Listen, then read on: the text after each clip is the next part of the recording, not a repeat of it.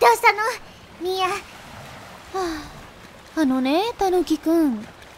Kenapa ya bendera bajak laut itu simbolnya tengkorak? So da ne. Ure, tanuki jane. Iya kah? Kalau gitu, halo, tanuki janai-san. Nia, omae, nani itteru no?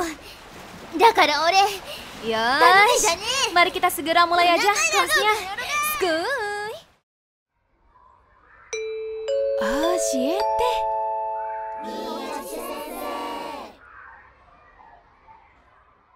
Oke, hari ini kita bahas bendera bajak laut ya. Ternyata ada sejarah di balik lambang bajak laut yang sering kita lihat ini loh.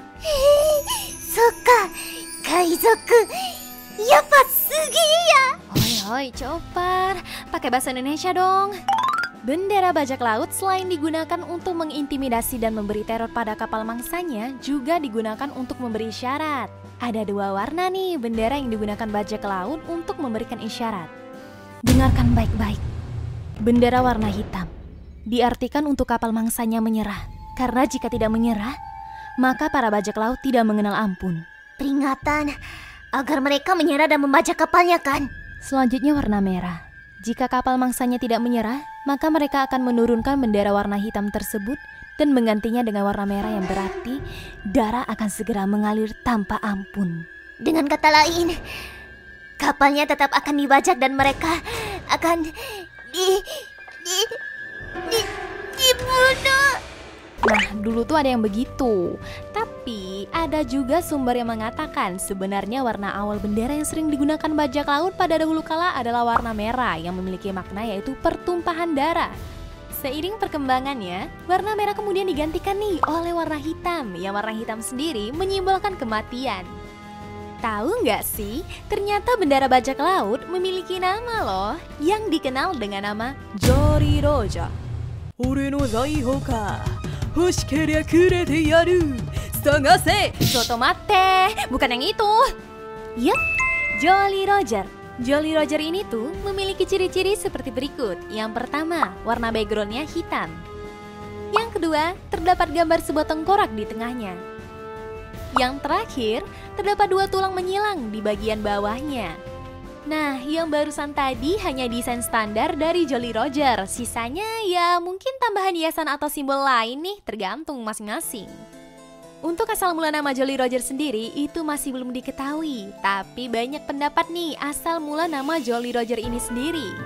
Pada 1724, Charles Johnson menerbitkan sebuah buku nih berjudul A General History of the Pirates. Dikutip dari bukunya, terdapat dua perompak dari awal abad ke-18, Bartholomew Roberts dan Francis Spriggs yang telah menamai bendera mereka masing-masing Jolly Roger. Tapi di kedua bendera itu tidak ada lambang kepala tengkorak dan dua tulang yang bersilang. Jadi para sejarawan mengambil kesimpulan bahwa itu sebagai istilah umum yang digunakan untuk menggambarkan bendera bajak laut pada masa itu. Selanjutnya, kemungkinan lain berasal dari bahasa Prancis abad ke-17. Ya maaf aja ya, pelafalan bahasa Prancis saya ya begitulah. Jolly Roger ya, mungkin yang berarti merah cantik. Namun di telinganya orang Inggris ini beda lagi, mereka itu nangkapnya Jolly Roger.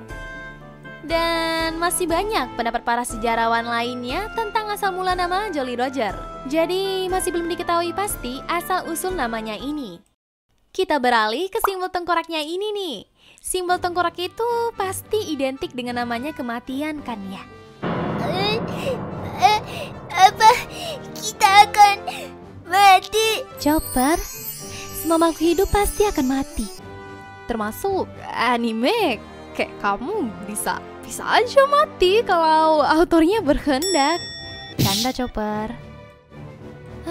Tapi Sensei masih belum tahu jawaban pastinya juga sih. Beberapa kepercayaan sejak dulu percaya juga nih bahwa simbol tengkorak itu adalah simbol kematian.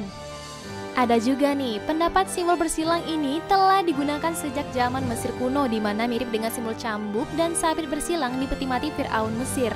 Simbol itu sendiri melambangkan dewa akhirat Osiris. Dan terakhir, beberapa sumber juga mengaitkan desain tengkorak dan tulang bersilang dengan legenda Templar, yang dimana mereka percaya kebangkitan jiwa mereka dan teman-teman mereka yang telah gugur tetap ikut bertempur dan akan terus abadi dengan diwakili tengkorak dan dua ruas tulang lengan mereka. Ya, apapun itu, pada akhirnya simbol tengkorak dengan dua tulang yang saling bersilang menjadi simbol universal yang masih memunculkan citra bajak laut sampai sekarang. Dan info terakhir, bendera dengan simbol tengkorak ini ternyata tidak hanya dipakai oleh bajak laut saja, tapi angkatan laut juga pernah pakai loh. Bendera tengkorak ini atau yang kita sebut Jolly Roger pernah dipakai sama kapal selam angkatan laut Inggris yang kalau nggak salah dari pecahnya Perang Dunia Pertama sampai sekarang tradisi mengibarkan Jolly Roger masih diteruskan. Tidak hanya ada di Inggris, di Amerika juga ada. Bahkan di negeri tercinta kita ini juga ada loh. Namanya adalah KRI Dewa Ruci.